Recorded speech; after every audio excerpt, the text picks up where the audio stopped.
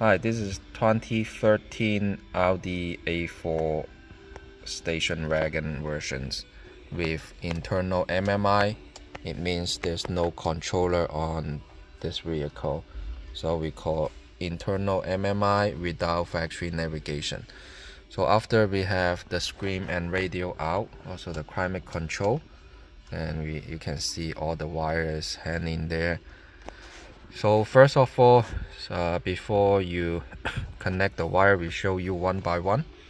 From the top, you're gonna remove the disconnect the hazard buttons, the connector from the back of the factory hazard buttons. Once you have this disconnect, if you have airbag light underneath the hazard buttons, you will need to connect it back when you turn the vehicle to ignitions. Otherwise, you will have the airbag light goes on the factory cluster. So at that point, you will need to use a OBD to reset or go to your local mechanic to have the airbag erased from the cluster. So after you disconnect this, if you don't have the airbag light under the hazard button, then you don't need to worry about that, just leave it there. And this is the rectangle connector that we unplugged from the factory screen. You will need to use our provided cable and connect to the LVDS cable that we supply with the Android screen. On this cable, what you need to use is the LVDS connector, connect with this provided cable, and also this harness come with the external mic jack input. So make sure if you want to add the external mic, you will need to connect to this harness, and this is the harness that we have here with the Android screen. And also this harness comes with front camera input if you want to add front camera. And also there's some RCA. It can be modified later on. Maybe you don't have it. It depends on different type of vehicle. Come with different connectors. So the most important part is the LVDS cable. You need to make sure it's connected. And if you want to add front camera, that's the front camera input on this harness. And this harness also comes with one USB cable, which is USB in 2. This USB cable is for USB multimedia or software update. It's not doing any like fast charging for your phone, so please know that. So after this wire, then you remove the factory frame from the left to the right or half piece, depends on the year. And after we remove the factory trim panel out, as you can see, the trim that we need to use need to remove from here. So the factory, this is the factory hazard button, and we remove by push 2 metal clips, one side on top, one side at the bottom. Remove it from the slot, and then there was the factory frame here. So you will need to shave it and remove it.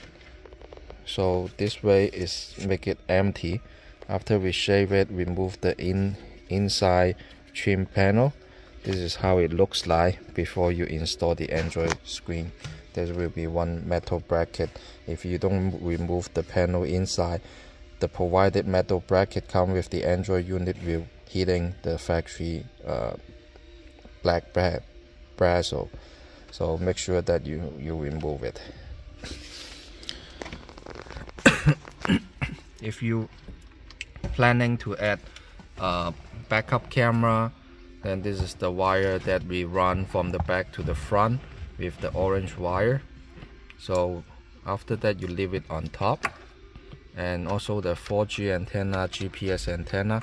These two antenna is better to leave it on top of the dashboard away from the Android screen to avoid any interfering, like kind of signal interfering the CarPlay signal from the Android screen, because the Wi-Fi antenna, Bluetooth antenna also come with the Android screen. It's built in, it's not the external antenna. So the 4G antenna, you can leave it underneath the glove box, or leave the GPS antenna and 4G antenna right to the B pillar or on top of the dashboard. Those are the places you can do leave them there. For easy access to the space from the bottom to the top, you also can remove the glove box out, so it will be 3 screws on the top, and then 2 more inside and 3 more at the bottom. So this is like already noticed on some of our instructions, so we don't go through that. And then you will have access on the side, so this way you can have more space to run the wire. So let's move to the bottom. To the bottom, you will need to remove the factory climate control panel, which is right here, and also the radio. After you have all those removed, then you can lift up this trim panel, the center console. So by remove this one, you can use your finger to lift up from the side behind the factory storage box, which is the secret lighter charger place. So from the side and lift up. Once you have that lift up on both sides, then you can put your finger here to help a little bit to release the bottom. So all the clips are metal clips. It's really kind of strong. You will need to gently lift up and do this slowly. So after lift up, then you will have all access to add the external knob here, which is come with the unit. If you have 3G MMI, that's the option for you. If you're willing to connect, like use the factory MMI controller to control the Android screen, that's fine. Or you can add one more, like the external knob. And the external knob is for the selection and also easy access to the hazard buttons without put your hand to the back of the Android screen and press the button. That will just for your convenience. So this is the idea, that we relocate the hazard button behind the gear shift. So let's talk about the connection first for the knob. So as you can see, there will be the connector goes to the back of the aftermarket knob, and as you can see here is one T harness, and also there will be one connector here. So when you see this iNAV-B, this will need to connect to the power harness, the Android power harness, to iNAV-A. So this is the main connection for the knob controller. So after that, you have this connect, plug it in.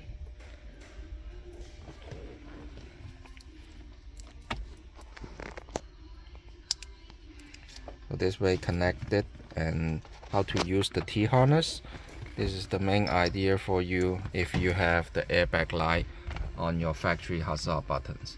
So the way to connect is if you have the factory airbag light there, plug in the factory male plug to the free male provided harness, and the male connector goes to the factory hazard light with the airbag light there.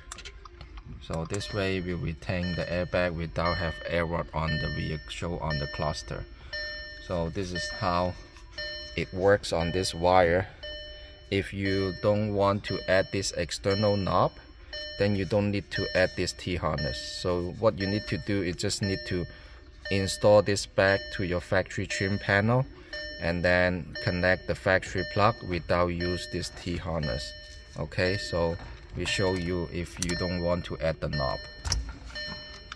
If you don't want to add the knob, you just need to do it like this and then put back on the factory trim, silver trim factory panel. Then this harness, you can leave it away and disconnect this iNAV plug, and you can just keep this one just in case if the MMI controller doesn't work well on the Android, then you can have option for it. And then after you disconnect this male side, this female side, you can insulate it with electrical tape and leave it inside, because this carry on 5-volt power on for the external aftermarket knob. So let's move down to here. So first we need to use the CAN wire, which goes to the climate control on this internal MMI. So the way that you unplug, this is the one that you need to use. The factory comes with 2 connectors. One is small, one is big one, and the big one will look like this. And this is the shape you need to use it. And after that, you will need to connect the plug right here. This is the T-harness that provide with our Android screen. So after that, you can push the red lock to lock it up, and it will show 195A4Q5. Okay, so this is the wire, and the other end of the T-harness goes back to the factory climate control. After that, there will be one more connect to this T-harness, which is the orange color. This orange color will show you, there's one sticker. It will show you air conditioner can, and it will show can high.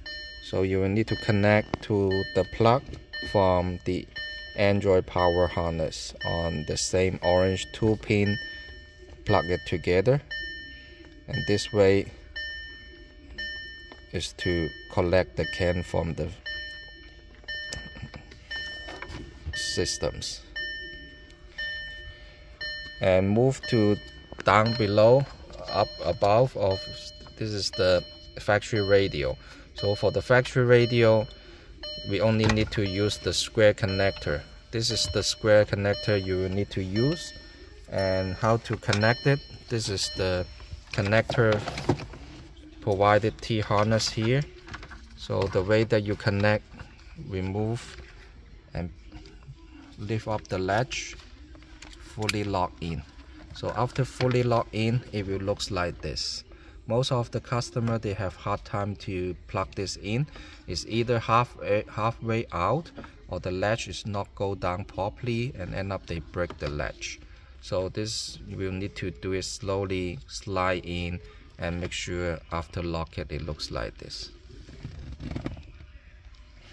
And then after that, this male connector will goes back to the factory radio. The way to remove, like to lift up the latch, as you can see, there's one hook over here. So when we face down here, you will need to push down this latch and then pull it back to release this latch. So on this T-harness, you can keep this connector and keep this connector without using the aux jack to the factory AMI cable. So it's either one. So if you have this connected, then you don't need to run this cable, but you still need to test the sound quality. Some of the vehicle, if they come with like premium sound system, there's 2 different ways to do it. So it's either to have this connected without run this wire to the factory AMI cable, like this cable, so you don't need to connect it. But if you have this connector disconnect from the harness,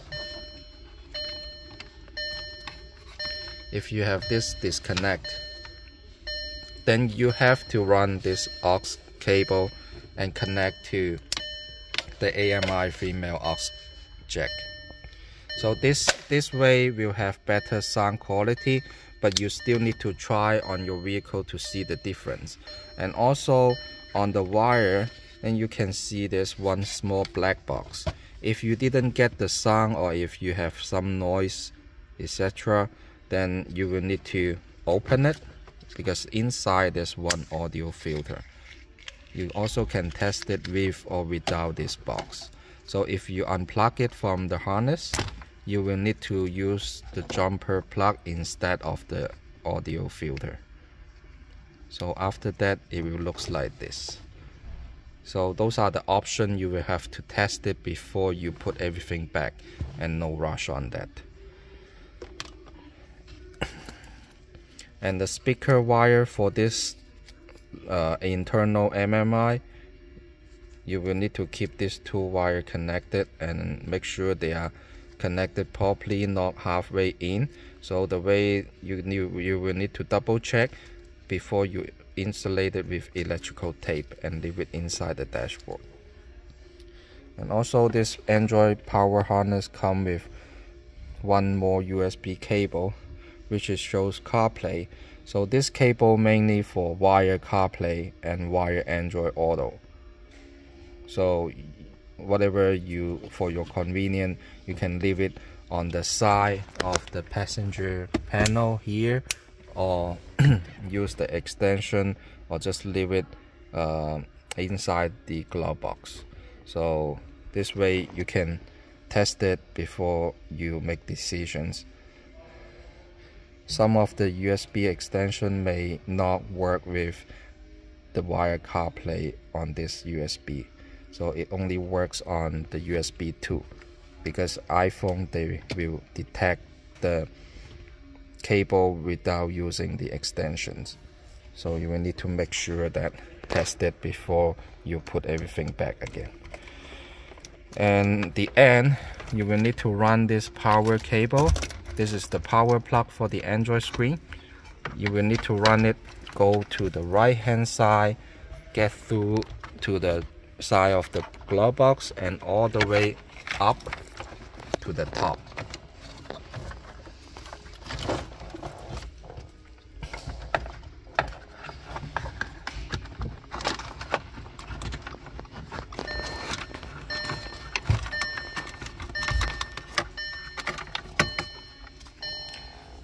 So this way you can have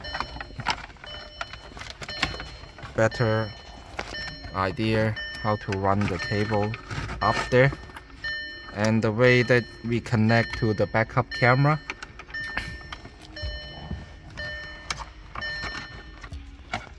so after you have the power plug, it goes to the top. So you can see on this power plug that plug into the back of the Android screen, you will have 360 detect, which is for manual transmission, that needs to connect to the reverse wire if that apply on your vehicle. Camera 12 volt is for automatic. DVR IR no need to use. Rear cam you will need to use for aftermarket backup camera. DVR power need to insulate but with electrical tape. The pink wire is the AMI detect, you don't need to use it. So basically 3-4 wires that you don't need to use, just insulate it with electrical tape.